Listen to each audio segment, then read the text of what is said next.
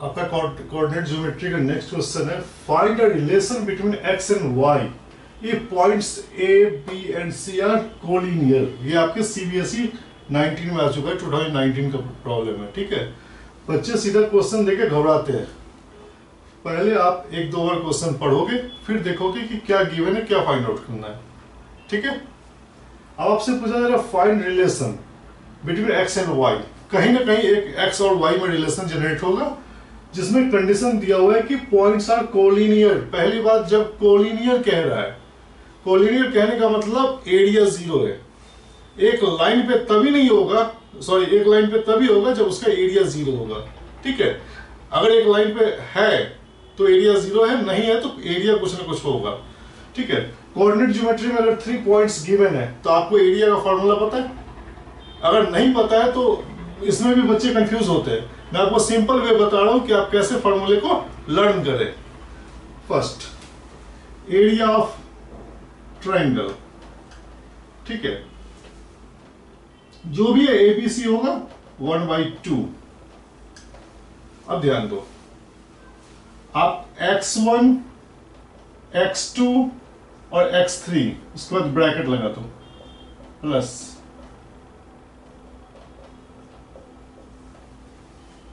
ध्यान दो, area of triangle याद करना नहीं है आपको, टेक्निक है 1/2 x1 x2 x3। ठीक है, अब हम एक सर्कल बनाते हैं 1 2 एंड 3 का, यहां से यहां, यहां से यहां, यहां से यहां। अब देखो हम लोग यहां 1 पे है, 1 पे है मतलब 2 और 3, y2 माइनस y3 खत्म, इस पार्ट का हो गया। अब हम यहां पे 2 पे है तो y3 माइनस y1, और हम यहां पे 3 पे है, 3 है पे है मतलब 1 और 2, y1 माइनस y2। ठीक है, ये आपका एरिया ऑफ ट्रायंगल हो गया। अगर 3 कोऑर्डिनेट्स गिवन है तो you can find area of triangle.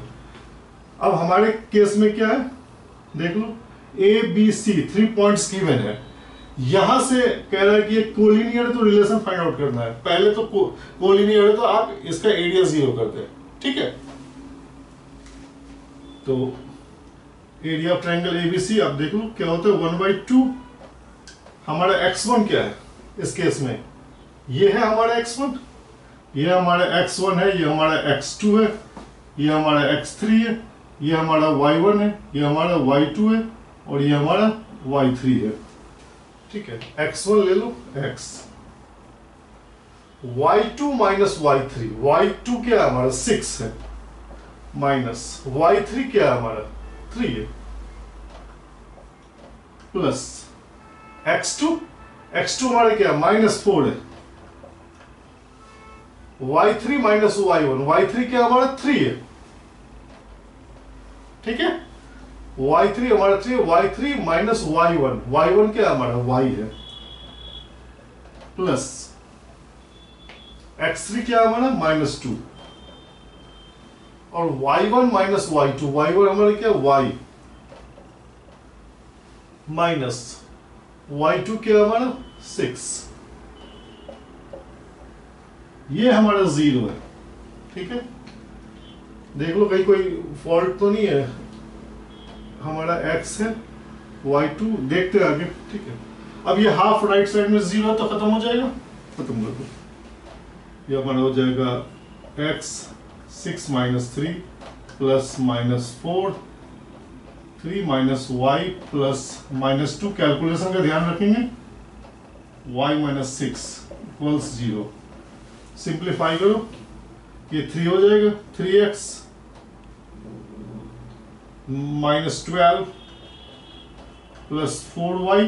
ठीक है, -4 और माइनस y से मल्टीप्लाई करेंगे तो ये हो जाएगा हमारा -2y प्लस 12 इक्वल्स 0। कोई डाउट तो नहीं?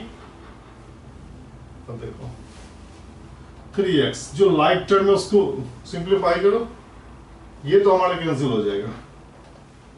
ठीक है, और ये आपका 4y माइनस 2y, ये आपको हो गया 2y। ठीक है, हो गया। आपसे पूछा ही जा रहा था कि find the relation between x and Y, this is the relation between x and Y, यही तो एक्स और वाई में रिलेशन है। ठीक है, फिर से मैं रिपीट करता हूं इस प्रॉब्लम को। पहली बात तो एरिया ऑफ ट्रायंगल का फॉर्मूला याद रखना सिंपल है, आप इसको सिंपल वे में याद रख सकते हो, मैंने टेक्निक बताया। हाफ लोगे x1 x2 x3, ठीक है, 1 से 2 and 3, y2 minus y3, जो ब्रैकेट में है वो हमारा y कंटेनिंग टर्म है, x2 है, x2 क्या हो जाएगा, ये है आपका x2, फिर 2 के बाद 3 और 1, y3 minus y1, फिर इसके बाद x3 है, 3 के बाद 1 और 2, ठीक है। अब फॉर्मूला हो गया तो फिर सिंपल है, ये आपका x1 y1 है, ये x2 y2 है और ये x3 y3 है। अब सीधा इसमें वैल्यू प्लग कर दो, ठीक है। वैल्यू प्लग करने के बाद क्या हो रहा है, हाफ राइट साइड में खत्म, ठीक है। अब देखो ये x 6 minus 3 minus 4 3 minus y जो भी हमने सिंप्लीफाई कर दिया और ये आपका रिलेशन आ गया है। कोई डाउट?